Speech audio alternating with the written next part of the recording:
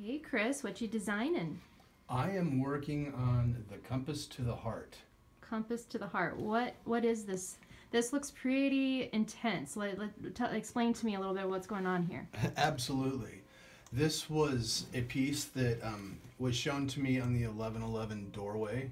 I was in Sedona at the stupa with several master Buddhists, and we were in a group meditation.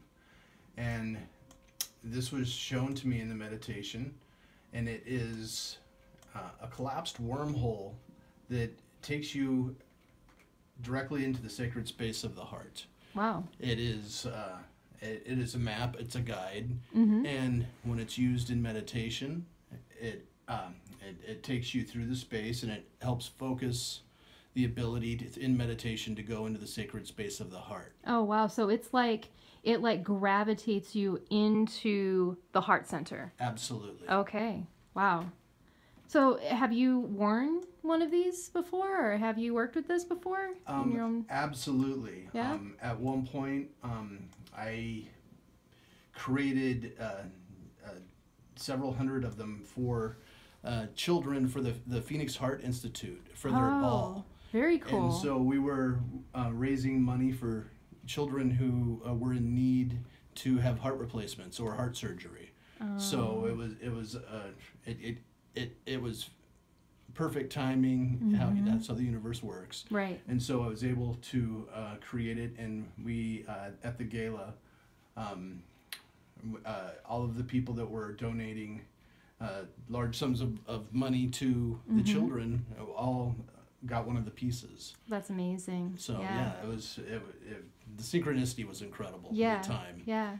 Have you felt the energetic shift with working with the compass of the heart? Absolutely. What kind of shift do you feel? It's something that's grown, and it's something that has changed through time as well. Mm-hmm. Originally, it was like a turbocharger. Mm-hmm. It definitely it takes you to where you go, but it also is something that it grows with you. It grows with you. Yes, as you open your heart, it opens you up as well. Oh, okay. And there's also a meditation that's going to go along with it. It's the beginning stages of connecting the sacred space of the heart to the mind, into the pineal gland. So Wow.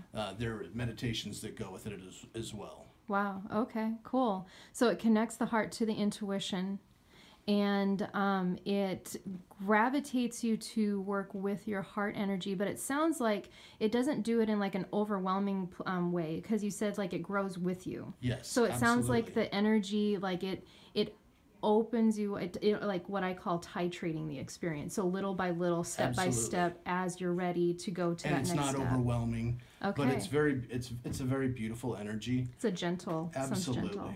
But it's literally, if you travel through it, here I'll kind of explain it, and I'll do it in perspective here. Awesome.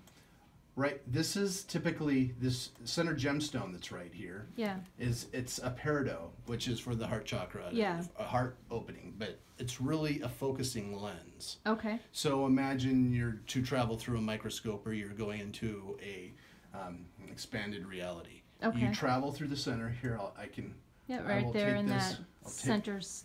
and you can see what it Oh, ignites. okay. But I will remove this. Okay. It goes through the center Uh-huh. and takes you through. It's an elongated tube. It's just Mm-hmm. and here I'll go back.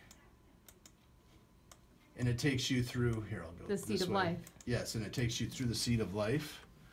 So it literally takes you through the center of a collapsed, let's call it a wormhole. Right. And it takes you in through the four directions. And this is in the four directions, in the frequency of love. It's the heart in a vibratory state. That's why there's the multiple hearts that are interacting. They're vibrating. Yeah. And each one of those is the four directions. So the four Yes, elements: yes. fire, air, earth, Absolutely. water.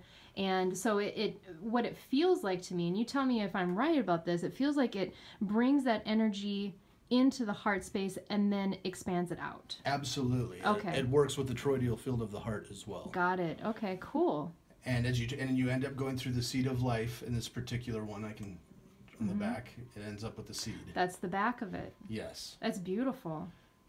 So we're still putting it all together. And there's other variations we have where also there's gemstones at each of the corners where I've also used the Hopi colors. Okay. The white, the yellow, the red, and the black. Okay. So then I've had other variations as well where these expanding the rings, it's the multi-dimensional expansion of love and going into the frequency. Wow. But I've also had variations where there's diamonds that are pave set into that as well.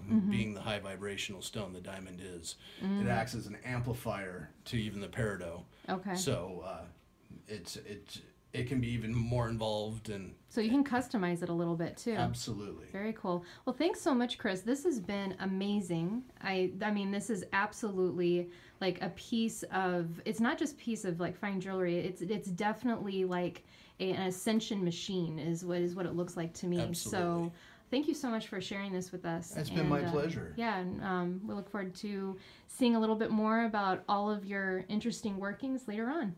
Sounds terrific. Thanks.